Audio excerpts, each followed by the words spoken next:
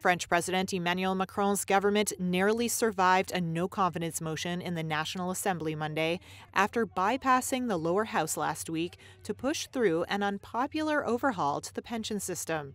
The outcome was a relief to Macron. A successful no-confidence vote would have sunk his government and killed the legislation, which is set to raise the retirement age by 2 years to 64. But the relief could be short-lived. For one thing, the vote was closer than expected.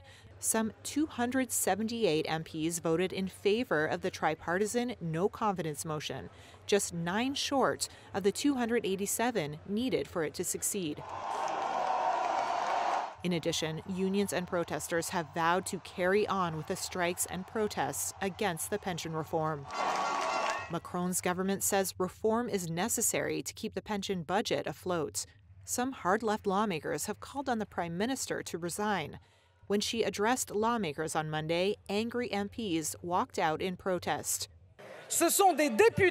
These are lawmakers who are denying their role in Parliament and are claiming that the streets are more legitimate than the institutions. After the vote, far-left lawmaker Mathilde Panot said the government has already lost its legitimacy.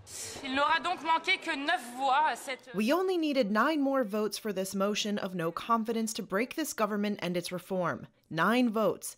As the government is already dead in the eyes of the French people, it no longer has legitimacy, and of course a prime minister who no longer has legitimacy or power to push through with her reform, and who has to resign while bringing away the reform with her. Violent unrest has erupted across the country in recent days, and trade unions have promised to intensify their strike action, leaving Macron to face the most dangerous challenge to his authority since the Yellow Vest uprising over 4 years ago.